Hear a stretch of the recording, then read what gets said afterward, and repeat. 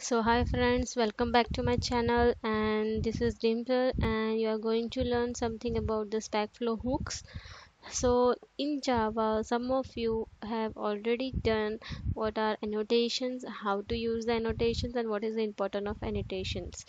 So same thing is hooks in C Sharp or in Specflow. There is nothing new in hooks. Same like annotations only.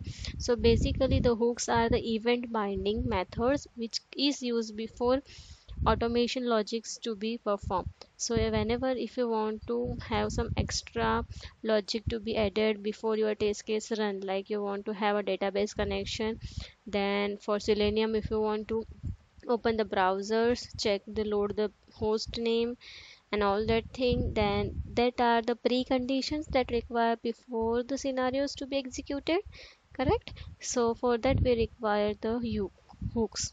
So the hooks can be at the different levels also. Some of the preconditions requires one-time configurations, some of them require before each and every scenario, some conditions may require before every features. So the different types of hooks are available in Specflow, and we can go with one by one. So we have already seen one kind of hooks, which is the step argument transformation. So now let's start with the two types of hooks. We are going to see that hooks at the test run level and hooks at the feature level. These are the top level hooks, that is run only once. So you can say the test run is always going to be executed once, and the feature file, if we have a multiple feature file in our project, then according to the feature the hooks will get executed, correct?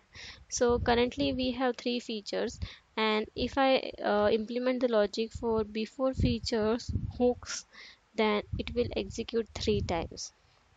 So let's start with the hooks. So to create a hook, first of all we will add a separate folder to make the logic more readable, or you can say properly maintainable. Then you can directly add the item, and you can go to Specflow and you can see here the hooks bindings are already there, so you don't need to create anything, it's already created. But by default it is creating for the before scenario and after scenario, so don't worry about this. We will cover is this before scenario and after scenario in the next video. So we are going to see the example for before test run and before the feature. So suppose in case you need to create an hooks by yourself, so don't worry, we'll see the example for that also. We'll create a class.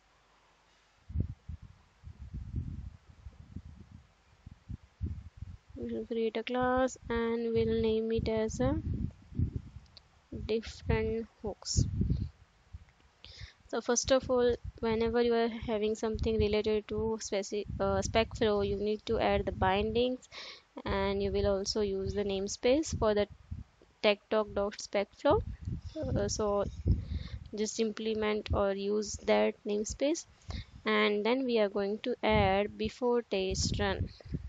So you can see these are the hooks available before test run, before feature, scenario, scenario block, scenario step.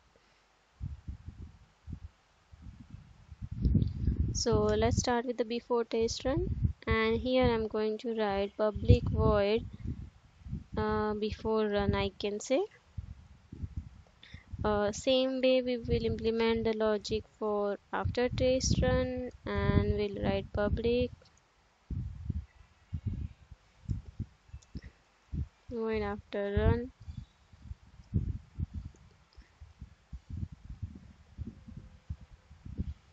Oops, I made the mistake.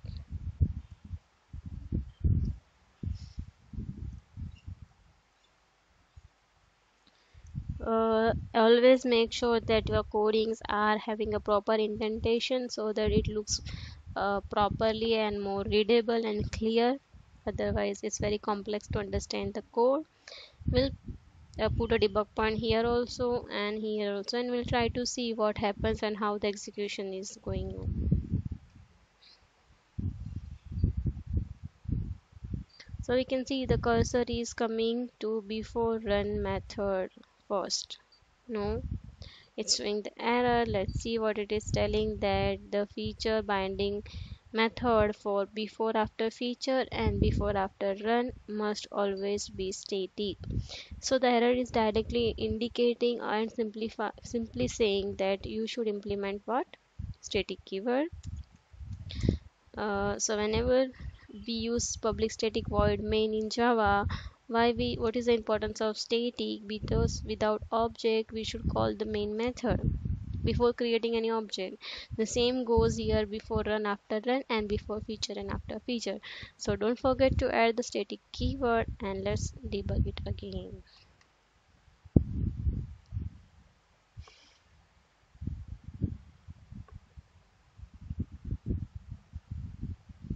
So you can see the cursor is here before run.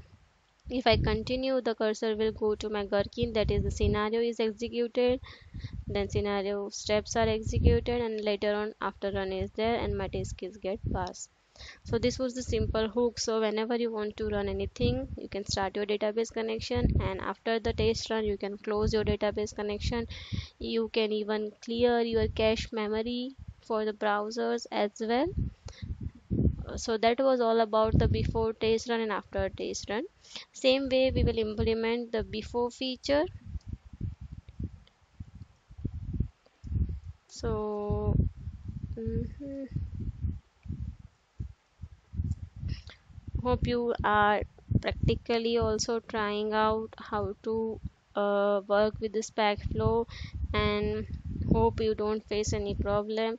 If you face any problem, then please let me know, and you can comment it out in the below sections. If you have any errors, I will be happy to resolve that errors from the Specflow point of view and from the automation point of view.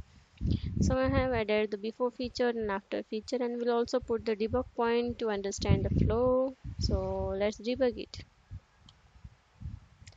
It's nothing new, but whatever we have seen in the previous video of Java about the annotation, the same is here. You can compare it. So before run, then you can see the cursor is at the before feature, and after the feature it will go to scenario, will execute the scenario, then it will go to complete the feature, and then it will go to complete after run, and the test case get passed. So the test runs, then the feature runs, then scenario is completed, then after feature is run, and then we have after test run.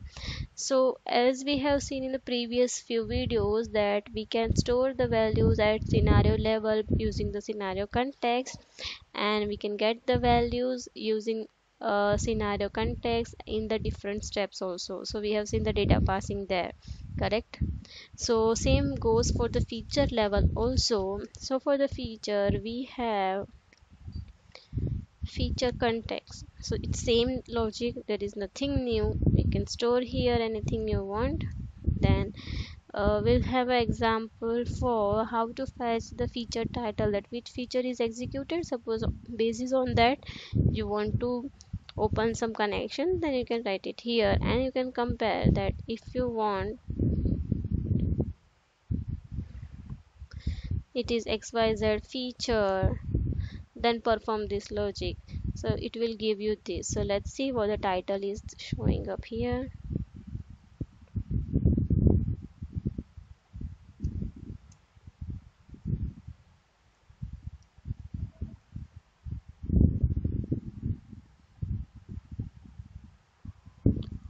Let me store the title, and we'll see what the title of the feature file is. Same, we can go with the scenarios also. If you want to get the information about the tags that we have used, then you can also get the tag informations. Let me add the debug point. So you can see in the title is showing the Specflow feature 3, right? So basically you can filter out the logic of the hooks based on the title, based on the hooks, sorry, based on the tags, and based on the descriptions. So you can see here, if I write here dot, then you can get here tags also. So if it is of the smoke tech, then perform this. If it is the regression, then open this database connection. So you can have n number of logic implemented here. So this was all about the hooks at the feature level and at the test run level. And meanwhile, we have also seen how to use the feature context to get the feature level information, and you can store the same thing like we stored in the scenario context also. So next we are going to see about the scenario hooks, that is before scenario, after scenario. Some of the things you already know about the scenario context, so we'll not cover that block. And then we will move to the scenario block. Sorry. We'll see before scenario blocks, before step. So we will cover these three things in the next series.